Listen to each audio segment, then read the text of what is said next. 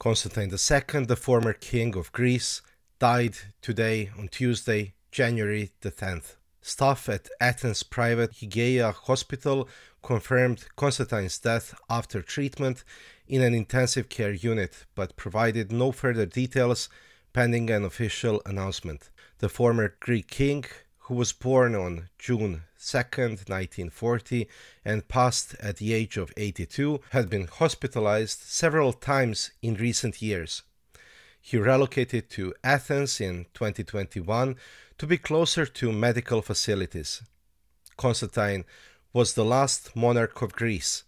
He became king in 1964 and reigned until 1973, when the Greek monarchy was abolished. He was the second child and only legitimate son of Prince Paul, the heir presumptive of Greece. His mother, Princess Frederica, was a German aristocrat and Princess of Hanover. During his baptism in Athens, the Hellenic armed forces acted as his godparent. He was named after his paternal grandfather, Constantine I. The young prince was born during the Second World War.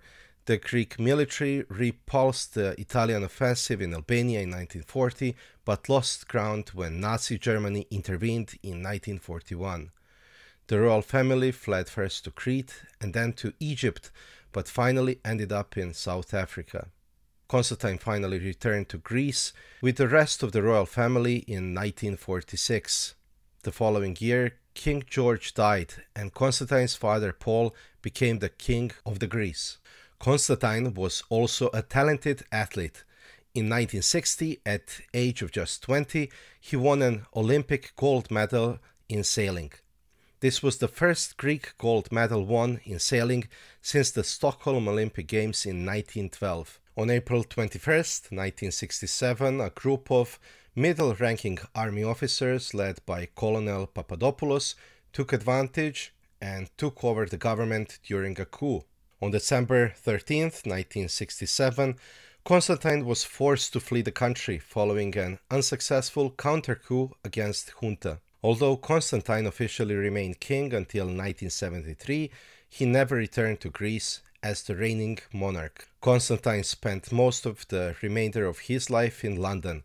He was a close friend of King Charles III and became the godfather of Prince William. His wife was Princess Anne-Marie of Denmark, whom he married in 1964. They had 5 children together.